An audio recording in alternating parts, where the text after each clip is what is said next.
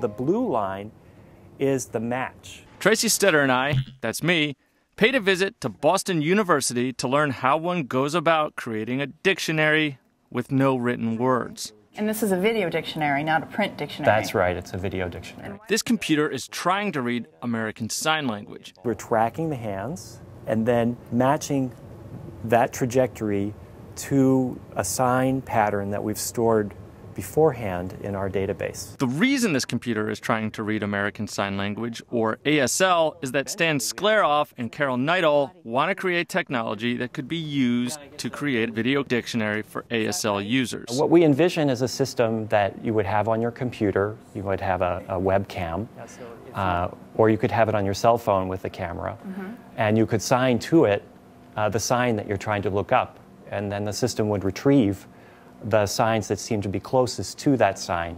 The subject who will be signing is actually sitting here.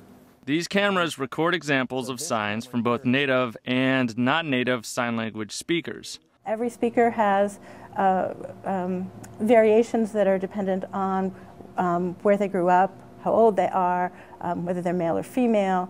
These same kind of dialectal variations that we find in spoken language are completely comparable in sign language. We want to be able to capture many examples so that we can then use those to train computer algorithms that can become user-independent and that can be adaptable to the variations that we encounter normally in sign language across individuals. So now we're in the computer laboratory across the street. Skleroff is creating algorithms that can identify hand gestures, shapes, and orientation, as well as the hand's trajectory. But getting that computer program to identify a hand in real-life situations is tricky. And so the algorithm is actually looking for where the hand might be in the image and then walking along the edges to put them together to form the boundary and the fingers of the hand. Skleroff and Neidal are also working on tools for searching through ASL videos for a particular sign, similar to how Google finds written words in text documents. They hope to have working prototypes of the technology by 2011.